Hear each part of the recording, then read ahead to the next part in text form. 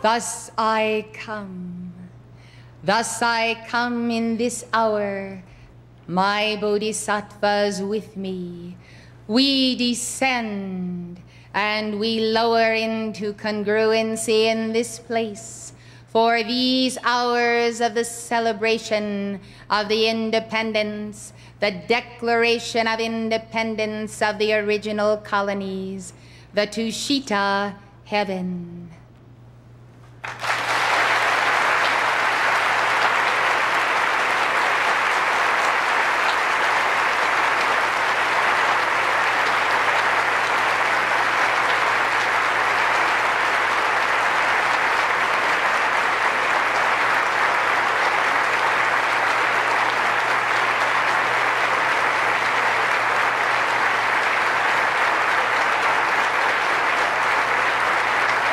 This, beloved, is an act of desire, for it is the desire of the bodhisattvas.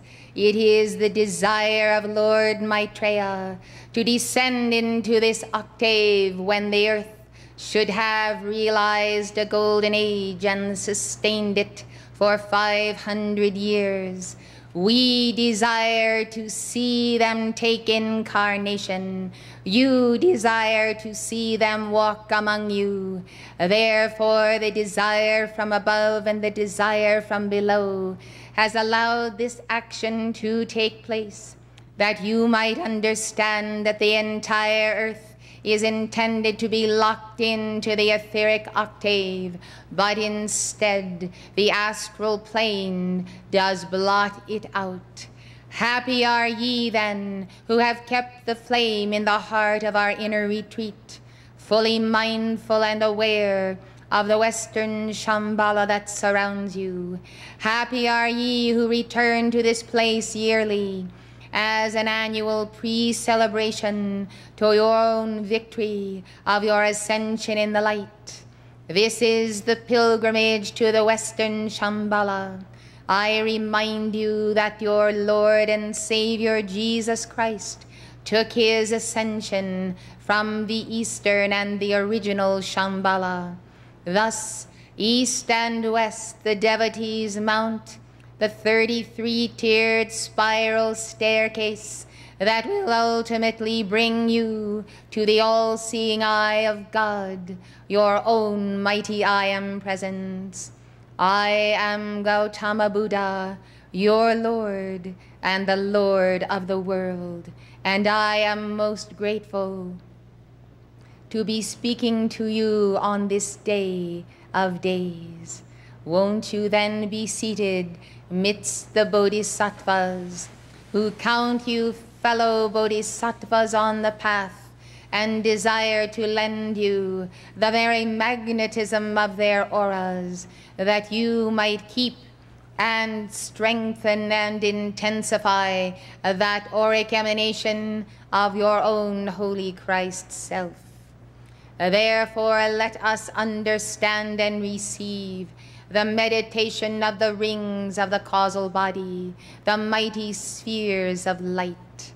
O most beloved ones, if you are one day to enter into the congruency of the great Dharmakaya, into the heart of hearts of the I Am that I Am, you will then know and be in the presence of those great and mighty spheres of the causal body of God.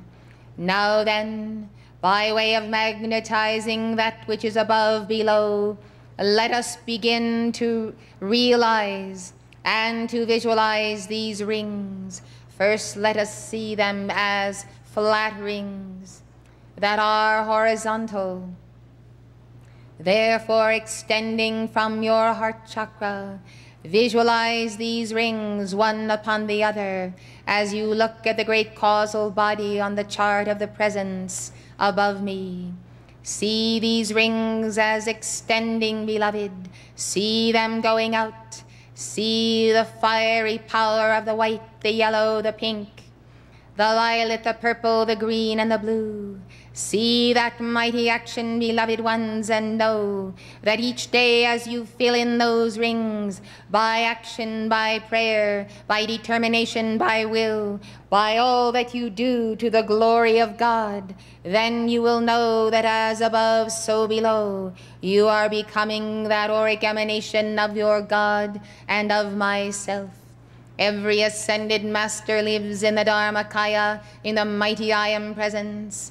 And we see to it that each and every day we are extending and expanding and strengthening and intensifying the power, wisdom, and love of the spheres of our causal body. I have extended my causal body to include planet Earth and far beyond, and therefore I hold within my very body, within my very being and consciousness, and within the very bliss of my being, all evolutions who are abiding in the earth and in other planes of the earth. This is my assignment, beloved ones, and I concentrate upon it, for I am the Lord of the world in the heart of every person, every son and daughter, and every child.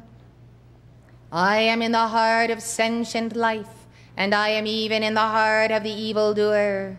I remain there until the last trump of defiance against God is sounded by the one who then must go before the court of the sacred fire and determine whether or not to bend the knee.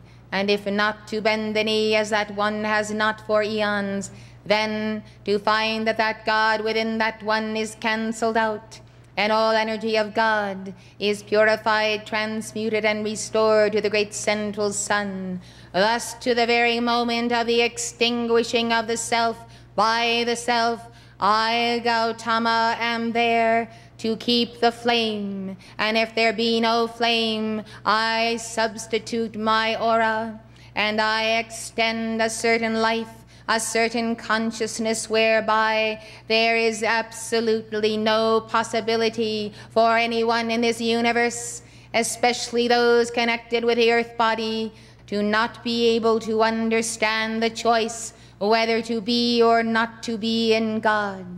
Thus understand, beloved, that I am in the earth, I am in my causal body in the earth, and all of these evolutions play in the fields of my consciousness day by day. I am in the center of the great Tao. I am in the center of Ein Sof, in the unmanifest as well as in the manifest. Yet what do you see as response to this nurturing of my heart? Well, beloved, you might say that it is pathetic, but I am also always hopeful. I am hopeful, beloved, because you have responded to my aura. I am hopeful because Sanat Kumara did come to earth, did call me, did raise me up for this service. This I say to you, beloved, if I might have extensions of myself in physical embodiment such as you, with brother and sister bodhisattvas accompanying you, you directly speaking to the people, you becoming on fire with the zeal of the Lord that you have not yet had, even though many of you are zealous. If I could have you speaking the word into every corner and in every point of darkness, every heart and eye with a conviction that you are planting another seed of the Buddha that shall go and merge with the inner seed of the Buddha that is in everyone. If I can have this, beloved ones, there can be a stepping down then of my causal body and all that I am through you. There can be reaching of many more, and you can make the call to me this day and every day to dispel the false theology, the false notions in every field of endeavor that people entertain and therefore cannot receive the truth when they hear it because they are indoctrinated. Understand this principle, beloved ones. I must extend myself through you, for if I do not hold myself in the place where I am that I am, then should the world verily collapse. Thus, as I hold my position in these octaves, and as we press in and among you this day, so I say to you, realize in the bliss and the meditation of this conference that you can be myself in form. You can invoke my causal body and my aura. You can approach everyone you meet, stranger or friend, in the vibration of Gautama Buddha. And I say, bring the gentleness, the compassion, but bring the sudden thrust of truth.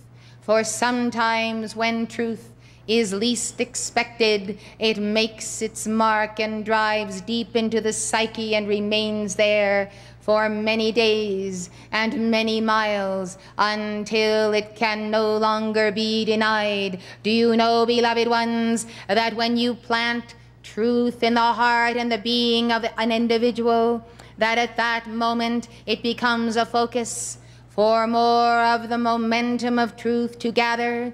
It becomes as a lodestone, and therefore everywhere he goes, that one who has heard the truth spoken by you does bump into that truth in another form, in another manifestation, in odd places and from unusual people. So it is, beloved, a great truth is confirmed. It is confirmed by all elemental life and all of the stars and all of the great beings of light. But most of all, it is confirmed by the soul who is listening to the Holy Christ self. I have looked at ways and means and up and down, and I have walked the earth. I am a pilgrim who has walked the earth round about so many times. I probably am the one who has most walked the earth of any pilgrim you know.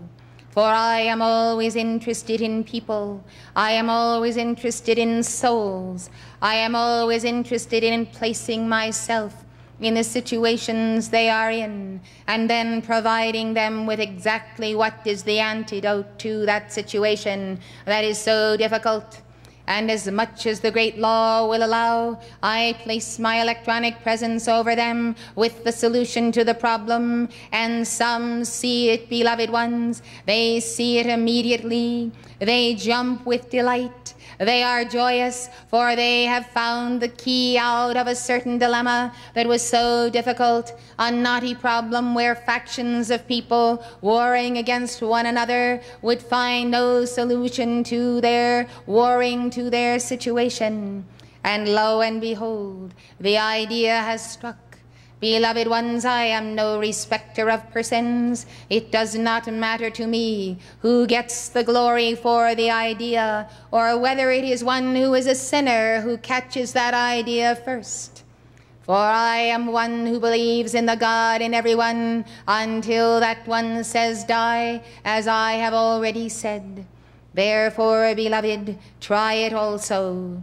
When you meditate upon the world's problems, call to me for what is the solution. Then by your invocations and decrees, call to your mighty I am presence and Holy Christ self to direct that very solution as a matrix, as a sphere of light that contains the inner logos for absolute God resolution. Send these and let them be multiplied many times over, these spheres of God's solution, and let them descend as mighty spheres of light over an area where there is corruption, where there is the slaughter of many, where there is starvation, where there is politicking, and therefore the people cannot move on with the agenda of their Holy Christ self. Beloved ones, I review the planet this day, the planet placed in my charge. I review all ascended ones, those in the etheric octaves. I review those in embodiment and those who would like to be but have been denied. If I were to tell you the greatest need of the hour, I would tell you that it is that each one become acquainted with his real self, that Holy Christ self. If it were possible for all people to see the image on the chart of the divine self, that, beloved ones, would open the eyes of the soul for millions. That wallet-sized card on which the chart is stamped and the description on the back does reawaken souls to their original identity, to the God who is with them and in them. It is the most important single glyph of light, a photograph of the inner being, and its accuracy is such that it does recall the soul that is 1,000,000 light years away from her God reality. It does call the soul back to the point of the seat of the soul chakra and to the desiring of resolution, to the worship of her God, to the invocation of the I am that I am.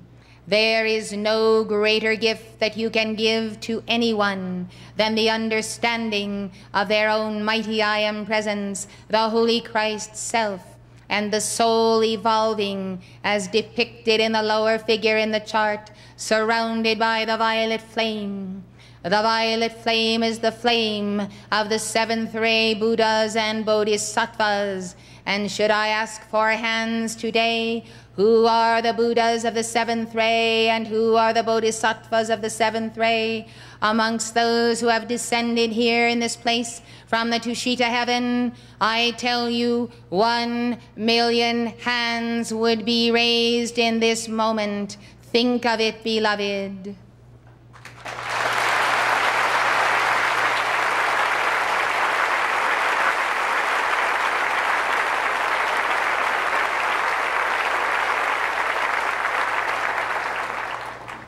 Think of the immensity. Think of the immensity that is all, the all of the spirit and the matter cosmos. Then think of these 1,000,000 and think how their causal bodies, charged with a violet flame, should fill entirely the immensity.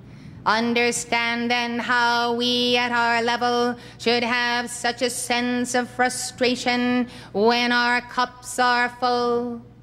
We are filled with the light of the violet flame, ready to pour it into your chakras, into the chalices of your being, for anything whatsoever you desire. We are like the genies. You rub the Buddha's belly, and out pours the violet flame, beloved ones.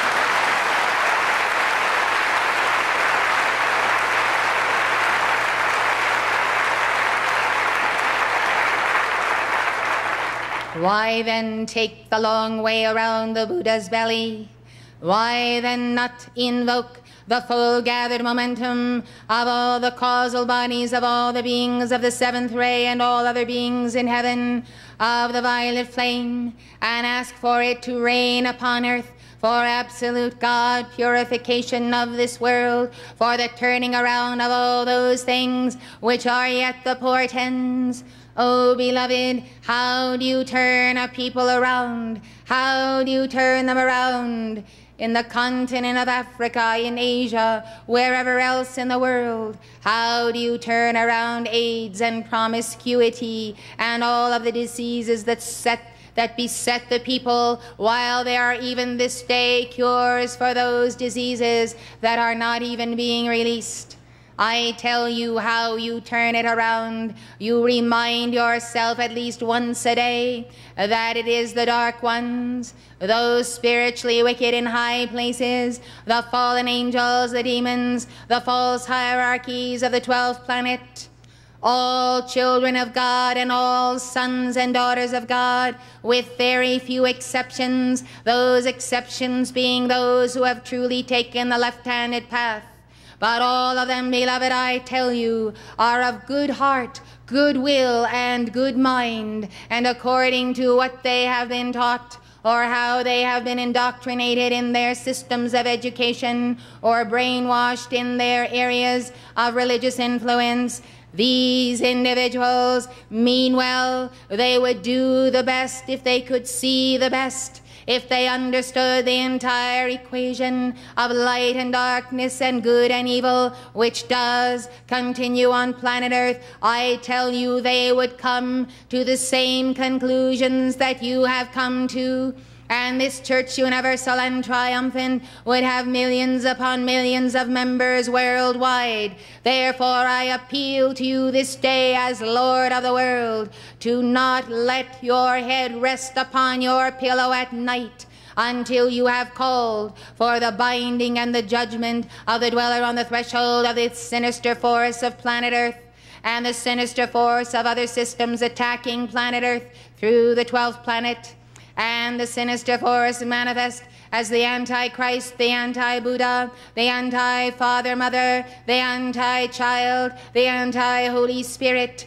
Yes, beloved, bind evil and the evil ramifications portrayed and blown up in the media and on the sound waves, and the people, at least a greater majority of the people, shall turn and serve their God.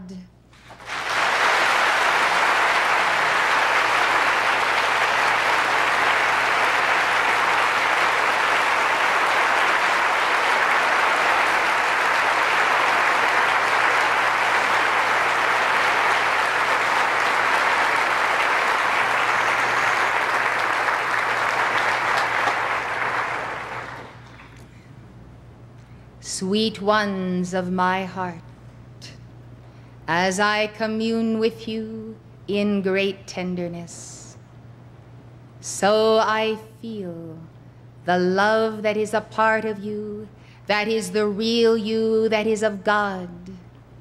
Sometimes this love has been bruised, sometimes even broken, as though your very heart should break in two. Beloved ones, I am the heart of all the Buddhas. Take refuge in my heart.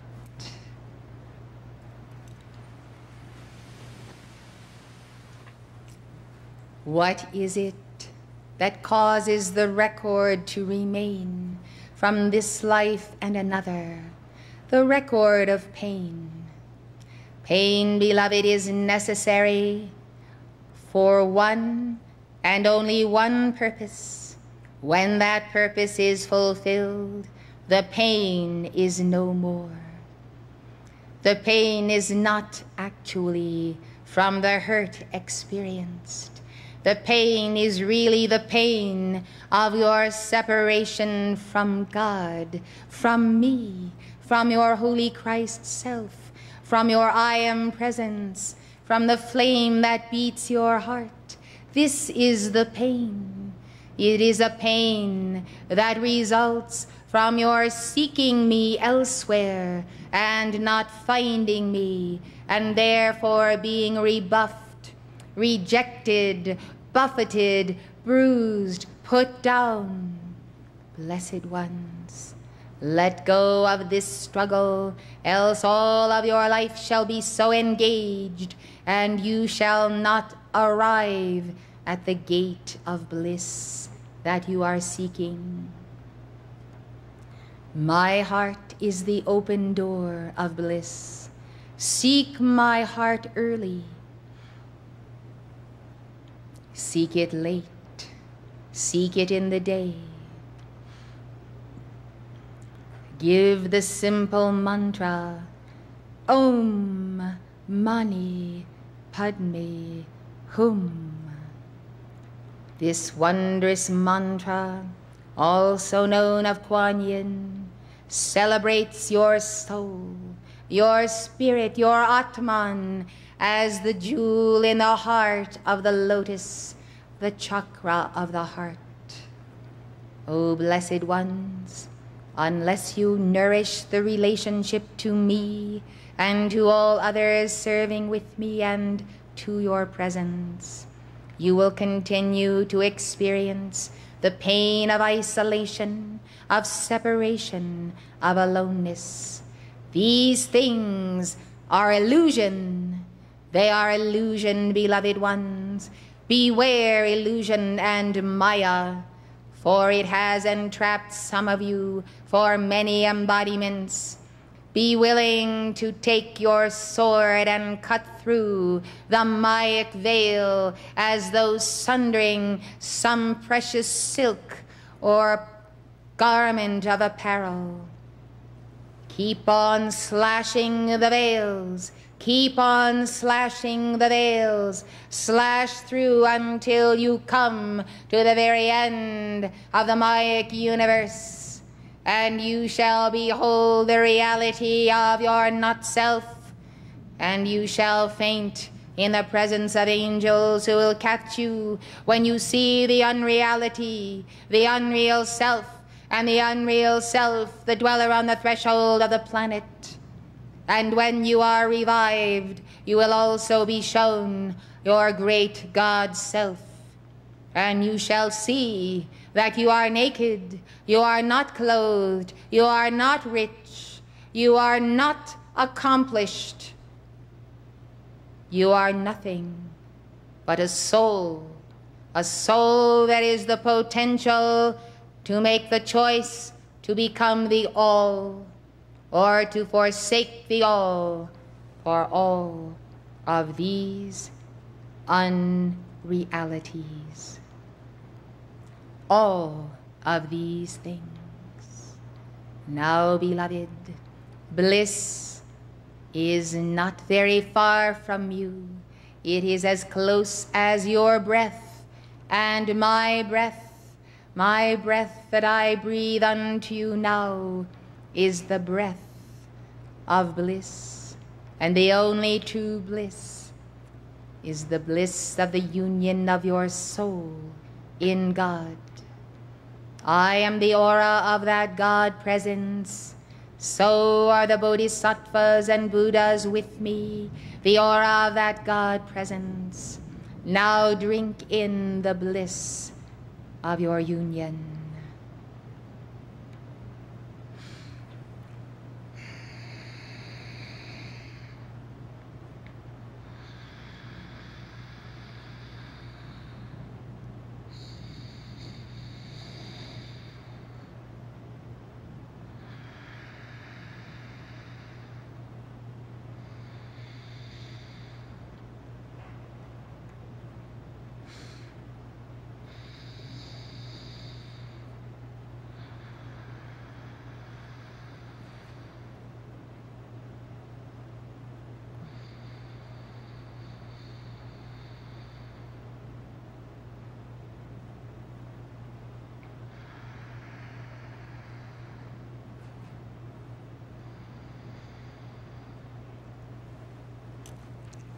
You are changing, beloved. The earth is changing through this retreat. See how causes set in motion here shall become the beautiful, fruitful, flowering trees of life. See how you are bonded to the Bodhisattvas, and in knowing them as brother and sister at your side, how you too shall choose that path without any sense of loss, any sense that there is something here and something there and something over here that you must first go and do and go and experience, and then, as the road leads on to another and another, one day, someday, you say, I shall sit at the feet of the Buddha. Well, I wish you had eternity, but you do not. You have this life, and insofar as the law is concerned, and insofar as you know, you do not have another. I say this because until you are granted another incarnation, you have no certitude whatsoever that you will have another opportunity. The law does count the opportunities given to each one, when so many are turned down because they are so easy, as though your soul were approached by a suitor day after day, and you tired of him and did not take seriously his offers. And then one day, the repetition of his coming would stop. And all of a sudden you would say, "Where has my suitor gone?" And the suitor would be gone forever. So does God pursue the soul. So does the Guru pursue the soul. Know this, O beloved ones, that there comes a day, and it is an exact moment, and it is calculated, when God and angels and ascended masters have pursued the soul for the last time. Now the soul must turn around and must chase after all of these great ones who are dissolving into higher octaves, and in order to be with them, the soul must put on a filigree veil upon veil to mount the higher octaves. And if she is not able, for she has not taken and applied the teaching, then the gates close. The vision is gone, the higher octaves are sealed, and she wanders again the earth. Only God knows how many lifetimes. Yes, beloved, it is my key announcement to you today. I want you to live every day of the rest of your life with the conviction that you have but one life. Of this life you are certain, for you are here and now in physical embodiment. You cannot be certain of any other. I wish you to accept this bent of the mind, this cast of the mind, therefore eliminating all procrastination, beloved ones. For some of you who are young think you have many years ahead. Do not assume it. When it comes down to it, all that is guaranteed to you each day is the sun rises on that day, and at the end of that day, the sun sets. Thus contemplate this mystery, beloved. It comes under the law of the one. One universe of God is a portion to you each day. It is a raindrop become a universe. What you do in that universe is stamped on your record permanently. Permanently when it is good, permanently when it is not, until you erase that karmic record. Understand the realities of human existence and realize that there is no such thing as a reality of human existence. Human existence is Maya. It is illusion. And the only thing real about this existence is your daily contact with God and your expanding of the flame in the heart. Your Atman is real, but you are not yet your Atman. Your soul is a living potential, but only a potential. Therefore see how precarious is the way, and know how firm is the manifestation of the bodhisattvas in your midst right now, who are absolutely and totally one with the cosmic Christ, the universal Christ, and their own Christhood, dazzling in their golden robes, dazzling in the white fire of their hearts. I say, look at them. See yourself in the mirror as one of them, as yourself now transformed into the great image of the blessed male and female followers of the Buddha. Yes, beloved ones, seek to be real. Seek to be real. Seek to be real. I am real, and I expect the extensions of myself, namely you, to have at least a portion of yourself that is absolutely real and is absolutely qualified with God reality every day of the rest of this life.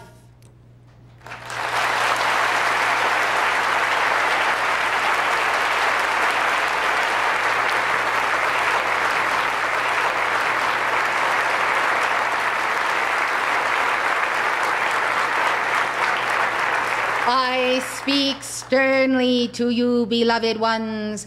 I speak sternly because I am determined to wake you up. Therefore I say, awake, O bhikkhus, awake by the power of Helios and Vesta, awake by the thunder that descends from Mount Horeb, awake, awake, awake, you silly ones who waste your time in chatter when the mantra could be flowing from your lips. If you desire to have and to hold this land as the Buddha land, as the focus of the Pure Land, then I say to you, and I skip not one of you, you must rise, and you must rise to the level of the mantra, for there you will find all of the other devotees and disciples reciting the mantra, and when you are at the level of the mantra, beloved ones, then you strengthen the Antakarana of your ashram rituals. Then you will see how strong you are as a body of God, one contacting the other by the sounding of the great mantras. Therefore, let the mantras recited by the messenger with others be published abroad. Let them be heard, let them resound in the canyons of being, let them be directed into the electronic belt, let the mantra overtake you, I say, for the mantra is God. You are God, therefore let you, God, and the mantra come together every day of your life. I am Gautama. I will watch you. You have had many instructions from many masters, but I will not allow you to fail to give the mantra daily. Therefore, heed me, for if I do not have obedience from every one of you and all who hear me, I will be back, and I will tell you what is the karma of disobedience to the Lord of the world. Gautama Buddha, I am.